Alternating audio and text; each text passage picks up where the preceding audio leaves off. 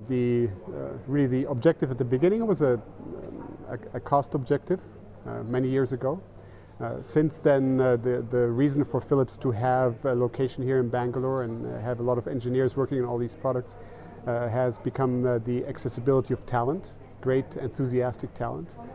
And then over the last 2 years, we've really made a transition from only product engineering to product development, and product development also for India.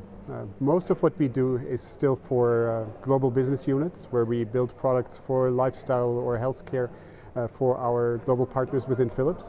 But increasingly we're developing products for India specifically. Interesting thing about that product is that it actually got picked up in global markets as well. When we launched it here in India, our sales organization in Germany also picked it up because there are certain market segments in Germany that found the proposition attractive. So it's really an example of reverse innovation. Yeah, so on the one hand, we spawn some of that, right? There's several employees from Philips who have started companies themselves. Just recently, Forest Health got, I'm not sure whether you saw that, but picked up 5 million in venture capital. This is a company in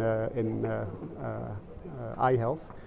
So we're very proud of that. And on the other hand, we also collaborate with startups, right? There's new ideas, and in some cases, what startups do complements our product offering. So we're very happy with that.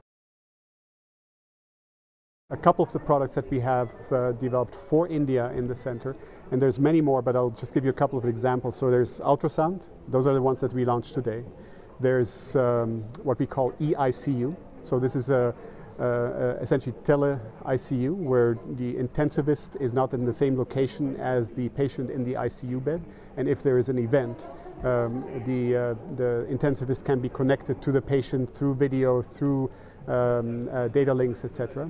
We have developed specific localized solutions for radiology imaging and radiology information systems, radiology billing, etc. And we have developed some very sophisticated technology to connect all these products in the hospital. So these are all things that we're working on in the campus here for the local market.